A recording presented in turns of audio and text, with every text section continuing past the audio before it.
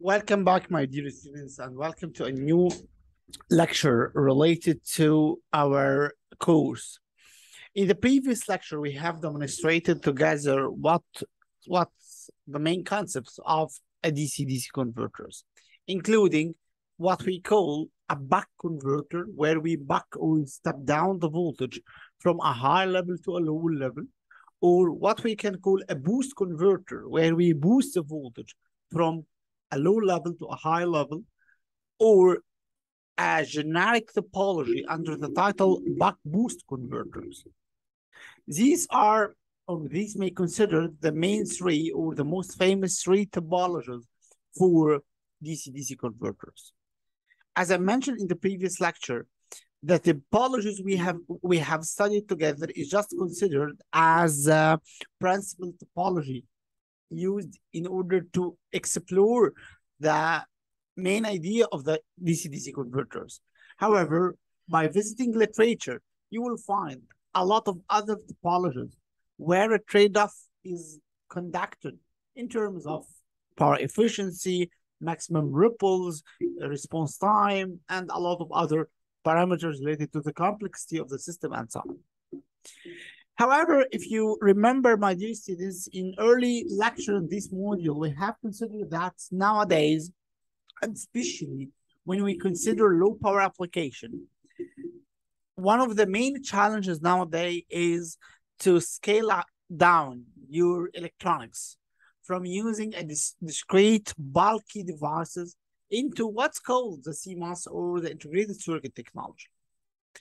And whenever you have circuits with main components represented in terms of capacitors and coils, this becomes very challenging in terms of converting into a CMOS or an IC chip. So in this lecture, my dear students, we are going to consider what we can call an inductorless DC-DC converters. The main concept actually of the inductorless DC-DC converters is related to what we previously introduced as a smart sensor or SoC or sensor on a chip. A sensor on a chip or the SoC technology is related toward converting everything in your smart sensor to be chip-based. And as I just highlighted, the main issue related to the DC-DC converters is that mostly DC-DC converters uses bulky capacitors and bulky inductors that lead to what we call an off-chip component, either to have an off-chip capacitor or to have an off-chip inductors. Accordingly, a lot of architectures and a lot of tricks has been implemented in literature toward maintaining the functionality of the DC-DC converters without the need of these bulky inductors and high values for capacitors. So what we are going to demonstrate today is just one of these attempts using a technology called switching capacitors. So how we are going to use switching capacitors to functionalize DC-DC converters. So in order to do so, let's start to describe this idea from the beginning. What is a switching capacitors? Okay, to do so, let's start with very basic integrator, or we can call it some sort of an active amplifier. I think that all of you have somehow seen this schematic before, maybe in your foundational electronic classes or something like that, with a resistance, a capacitor, an operational amplifier, as you can see. So just a very quick briefing to what this schematic is doing. So this is an operational amplifier where we have an inverting input and non-inverting input. Usually when we do this analytical description for this operational amplifier, it makes sense to assume an ideal operational amplifier. An ideal operational amplifier is associated with some basic concepts, such as that we are assuming that the current flowing inside the operational amplifier is equal to 0. We are assuming also that the voltage in the non-inverting input is equal to the voltage in the inverting input. That's because the input impedance assumed to be infinity. So we can assume here an open circuit between these two terminals. That's why we don't have any current incident. And we assume an open loop gain of infinity. And we also assume an output resistance of 0. This is some basic assumptions related to the operational amplifier. So using these basic assumptions related to operational amplifier, we can make some sort of an analytical analysis to this operational amplifier. So let's start first doing such an analytical description for this operational amplifier. Okay, as you can see, my dear students, we have here our operational amplifier. This is a negative, this is positive. The positive is connected to ground. And this negative here is connected to some sort of resistance. This is the input, as you can see. And here we have a capacitor. And this is R. So this is R, and this is C. Okay, that's great. Then, as I just mentioned, we can assume that no current is going inside this operational amplifier, which basically means that the current flowing in the resistance will totally go to the capacitor, as you can see. And also another important information that the voltage in the non-inverting input and the voltage in the non-inverting input are equal. So basically here you can say that this is ground, so we can call this what we can call a virtual ground. Based on that, you can make a nodal analysis at this virtual ground, considering that the current flowing in the resistance equal to the current flowing in the capacitor. The current flowing in the resistance is basically the input minus 0, because this is a virtual ground overall, equals to the current flowing to the capacitor, which is 0 minus the output over C, or over 1 over J omega C. So from this description, you can say that the input over R equals minus the output J omega C, or in another words, you can say that the output over V inputs equals to minus 1 over J omega RC. So this is basically one form of having an input-output relationship, considering that the output and the V input, you can, of course, this is a complex relation where you can find the magnitude. The magnitude basically will turn with 1 over omega RC. So this is a basic relation for an integrator, as I just described. So herein, we can have another, of course, here the value omega RC is a very foundational or very important parameter to be considered, because simply when you have omega equals 0, that will turn to an infinity. So this is very high. And when omega equals to infinity, this turns to 0. So as a filter, this is considered as some sort of one high pass filter. That's why it acts as an integrator mathematically, but this is not our topic now. But let's now see how we can manage this relation somehow. So we can manage that relation in a very easy manner. What if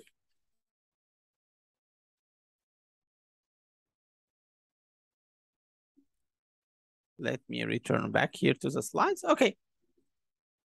So what if, my dear students, what if we did this schematic? So yes. Yeah, okay. So now we replace this resistance with a capacitor. We call it C1. We call this C2. And we have this capacitor bounded between two MOSFETs, as you can see. Herein, these MOSFETs are working as as switches. You know, basically from electronics, that MOSFET can work either as an amplifying stage, which I think you already have studied a lot of application where we work or where we deal with MOSFETs as an analog amplifier, or it can be also considered as a switch. So this switch is controlled somehow by a clock, so we call this a non-overlapping clock. It's a non-overlapping clock basically because when phi 1 is equals to high, phi 2 is equal low, and vice versa. When phi 1 is equals to low, phi 2 is equals to high. That's why they are non-overlapping. So what's happening? Now, during this T clock, or the one period for our A clock, we have two durations. The first duration where phi 1 is high and phi 2 is low. Basically, what happened is as following. What happened this duration that this phi 1 will turn to be a short circuit, as you can see here, and this phi 2 is turned to be an open circuit, which basically means that you detach this part of the circuit with respect to this part. So you have now a circuit with two portions. This operational amplifier is totally detachable, and you have your input connected to the capacitor. And basically, you can understand that in this case, the capacitor is going to be charged from the input source.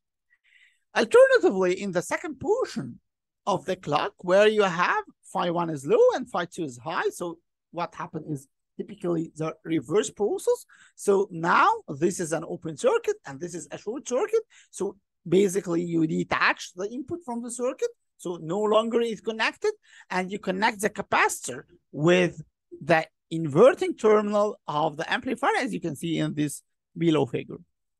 As you can see, my dear students, this will turn to a discharging process, because basically the voltage here is a virtual ground, it's 0, and this capacitor is charged. So basically, once you connect these points together, capacitor will start to discharge across the circuit. From your basic understanding, you can see that what you do is simply you use an intermediate capacitor for overcharging and discharging. So in the first process, you charge the capacitor with the input. Then in the second process, what you have been charged, you are going to discharge in the circuit. So it's some sort of reconnecting the input with an intermediate storage tank, which is the capacitor. But the question is, what is the basic difference between this circuit and this circuit? Are both of them are doing the same function? And what is the advantages of any one of these circuits with respect to the another? So let's try to answer this question. So here we have a new input to our circuit, which is the clock driving these two switches. So you have an input source, and you have two clock here driving your input. So your input might be a DC signal, or it might be an AC signal. In all cases, we will make an assumption so that we will assume that the frequency of your input is much, much, much smaller than the frequency of your clock. Which means that during one clock, so for example, if this is your input, so I'm sorry, if this is your input, the clock is doing something like that.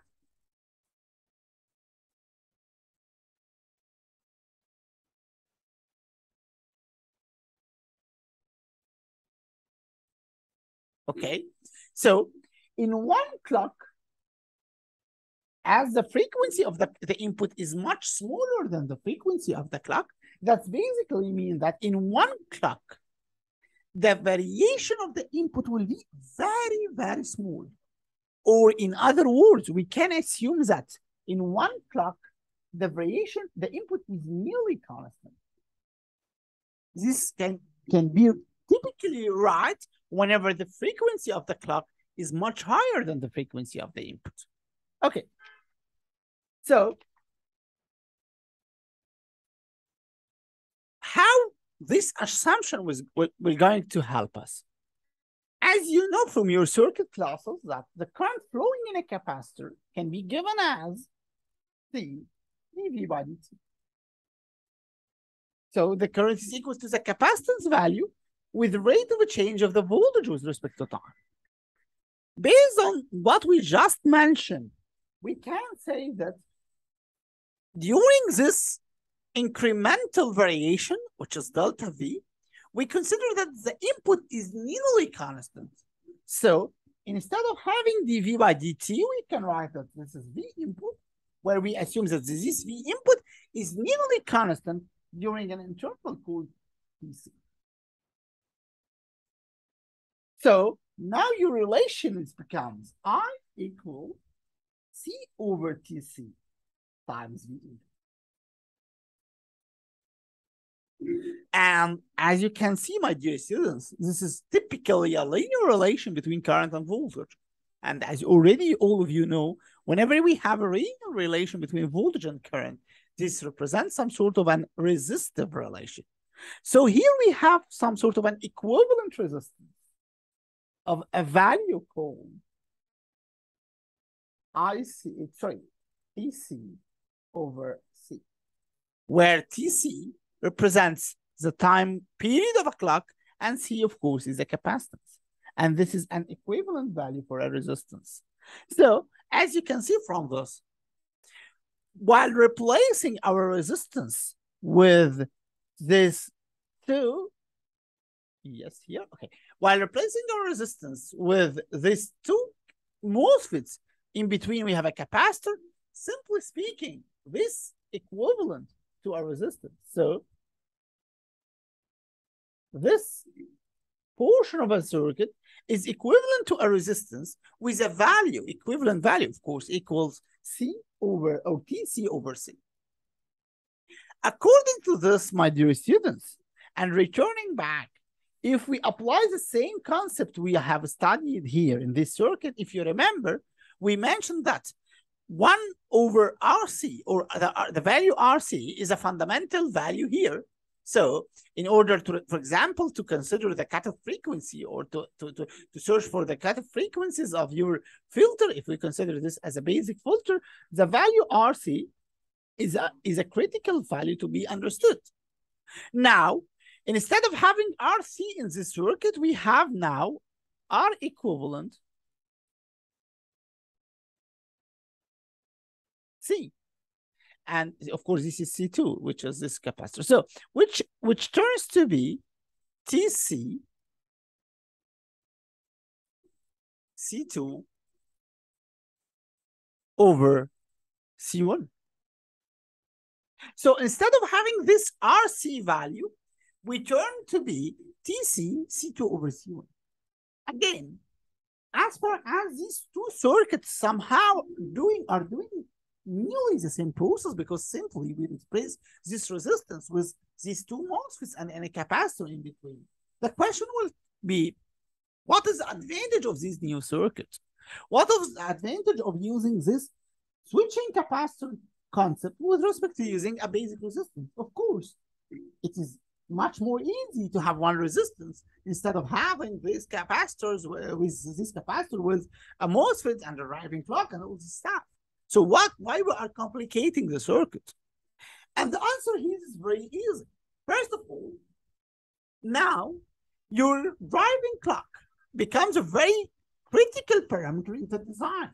So you can simply tune your design by simply changing the driving clock. This is a first added value. A second added value, as all of you know, whenever you are using any electronic component, you have to consider what's called a tolerance. And the tolerance mainly is some sort of a variation with respect to a mean value. So, for example, I can say that this is a resistance. Resistance is 1 kilo ohm plus minus 5%, which means that its value can vary plus minus 5% of the 1 kilo ohm. Now, whenever you are designing a certain filter or a converter or any electronic circuit, usually you are considering the mean value.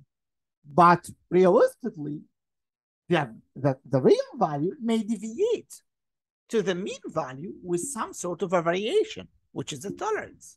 So, for example, if you are designing a filter with a certain critical cutoff frequency, due to the tolerance effect, this frequency may differ either to step up or step down based on the tolerance value.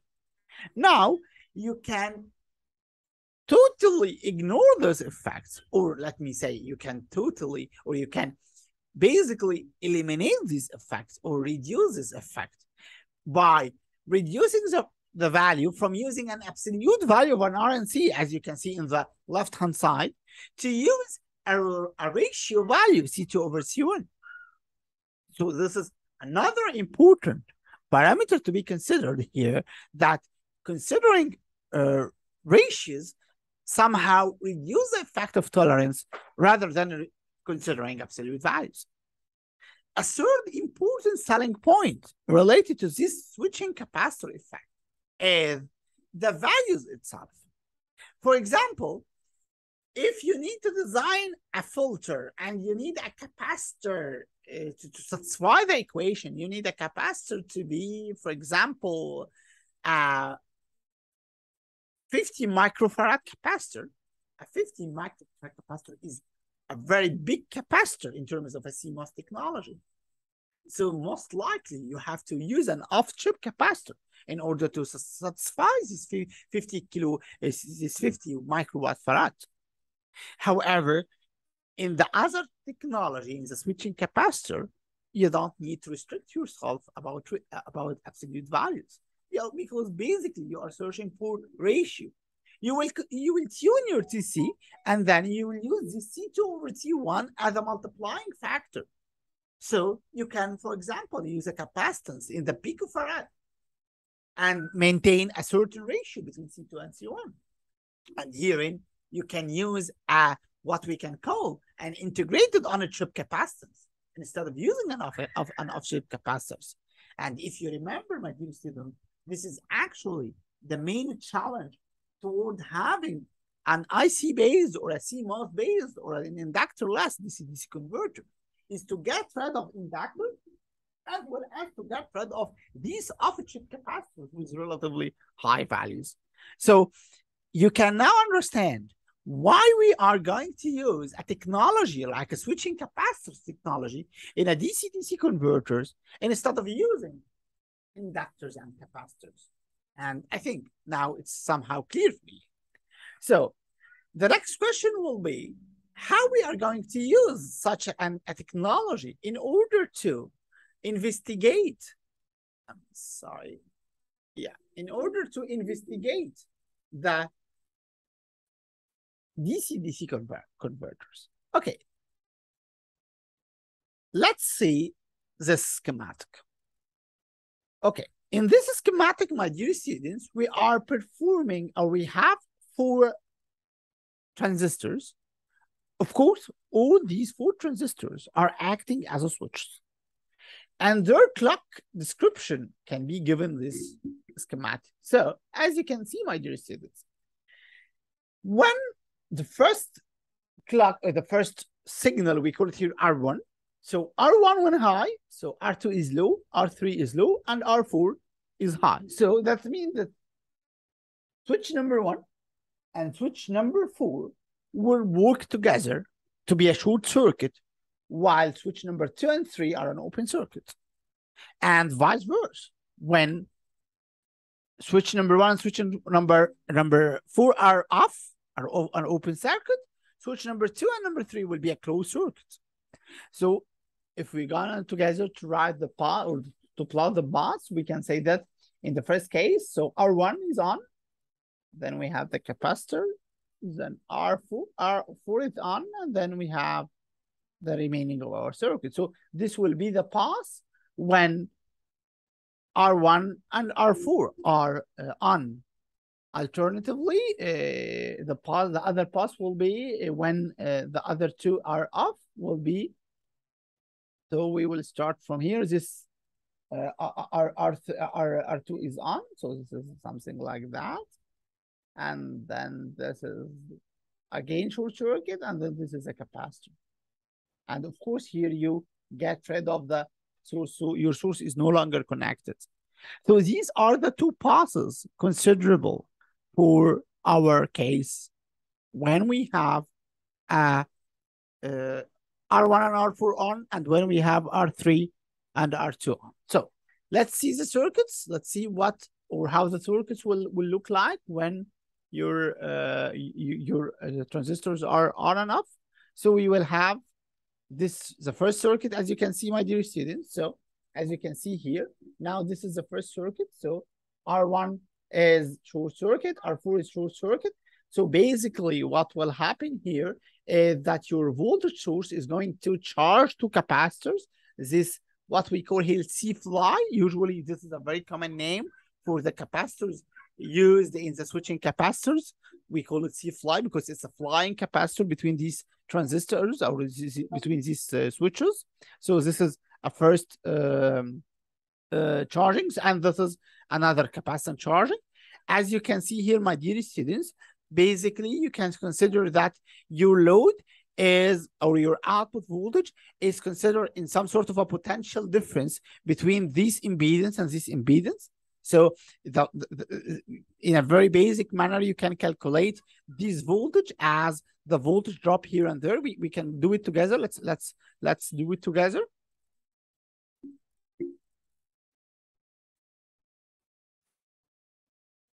Okay, so as you can see here, my dear students, we have the input. This is the input voltage, and this is C-fly. And this is C.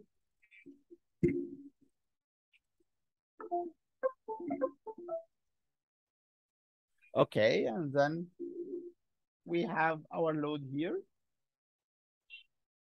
This is C. So basically it's some sort of a potential divider. This is the input and this is the output. You can say that the output equal, as you can see, the voltage drop here, which is 1 over J omega C over the voltage drop as a summation 1 over J omega C plus 1 over, this is plus 1 J omega C fly. So by getting rid of all these C fly, all G omegas and multiply by C in the numerator and denominator, you can basically get 1 over 1 plus C over C fly, or you can make it in another way, C fly over C plus C fly, as you can see. So let me write it in a better way. So as you can see,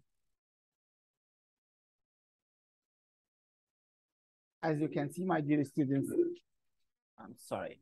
As you can see, my dear students, the output, sorry, equal C fly over C fly plus C times the input.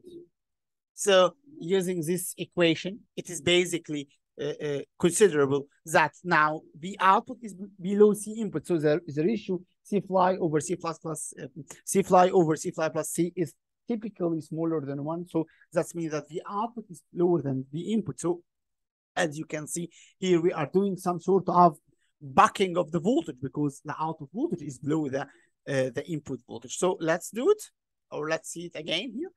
So here, this is the charging phase, or the first phase of the clock, where we have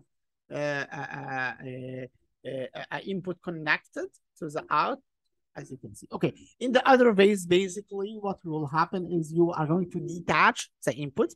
Now your charge will going to your capacitor is going to discharge in the load, maintaining the same voltage. So by the end of the day, this is the voltage variation on the C fly, and this is the V output, as we just proved that the output is typically below the input whenever C fly over C fly plus C is smaller than 1. So this means that you are bucking down your voltage. This is the first formula, or the first way of making a buck converter, as you can see, without the need of an inductor, just by using a capacitor and this flying switches. So this is the first concept of having a very, let me say, a very basic back converter. As I just mentioned, maybe in the beginning of this lecture, of course, these are a very basic topologies. If you go to the literature, you will find more and more sophisticated and more advanced topologies. We are just using these topologies because it's to some extent easy to describe these phenomena using such a basic topology. So this is the first circuit. What about the second circuit? So this is a second circuit. We still have the 4 switches, but with different arrangements somehow. And again, if we monitor the clock, so first we have clock, the first and the fourth MOSFET are working together, and then the second and the third. So let's see together how this will happen. So again, using our pen now, the first and the fourth are short-circuited, which means that basically you have something like that, as you can see. So you have, and now as far as this is an open circuit, so your load now is detached. Your load is not connected to the circuit, and you have only a capacitor with a source. So now the source is charging the capacitor. Then in the second round, what will happen is that you have the first and the second are connected. So you will have something like that, I think, yeah. So you still have the load, you still have the flying capacitor, and you still have the input, you have the flying capacitor, and also you have the load. So these are the 2 basic circuits. So let's see how this will act toward a DC-DC converter. So in the first circuit, whenever the first and the fourth are short-circuited or are on, it is basically clear that what you are just doing is you are charging your capacitor. And based on this very simple circuit, your capacitor will be charged with a voltage equal to V input. So now the voltage over this C fly equals to V input, because typically this voltage will remain until we have here a short circuit. So the voltage here is equal to the voltage there. Now, in the second discharging phase, what you manage is now you have a V input and you have another V input. This is very basic because now the voltage here is V input and the voltage on the capacitor is still V input because it is just charged. That's meaning that your output voltage become double the input voltage. You have an input voltage here and you have an input voltage here. So this is basically now they are connected in series. So the voltage here is double. That's why you will find that here the output voltage is double the input voltage, and you are doing what we call as a boost converter. So we are boosting your voltage upward by using this topology. So this is basically how we are going to manage the process of charging and discharging either in a buck converter or in a boost converter. Of course, maybe some of you ask what is the role of this capacitor. I think this is a very important capacitor, because if we don't have this capacitor, my dear students, what will typically happen is that whenever you make this point like that, the load will automatically discharge the capacitor, and herein your voltage will be equal to 0. Let's imagine that now you don't have this capacitor. So basically your output is equal to 0. But what will maintain the output here is basically this capacitor.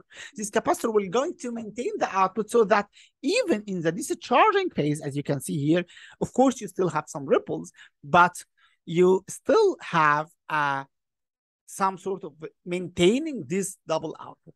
And by considering this, my dear students, you can easily understand that maybe one of the main disadvantages of the switching capacitors, or let me say generally, that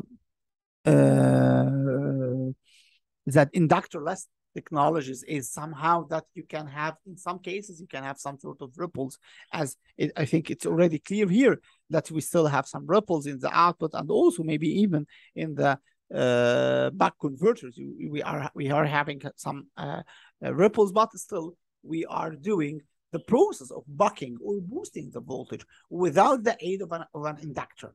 And again, as I just mentioned in the beginning of the lecture, that now you turn that your capacitance process is in a term of a ratio process, not an absolute process. So you can even scale down the values of your capacitance so that you can adapt some sort of CMOS values like a capacitance in a picofarad or something like that. This is basically the concept, or the very brief concept, of having a inductorless DC DC converters. That's all for today's lectures. Thank you very much. In the next lecture, we are going to consider the interfacing circuits for sensors. Thank you very much, and wishing you a best of luck. See you next lecture, inshallah.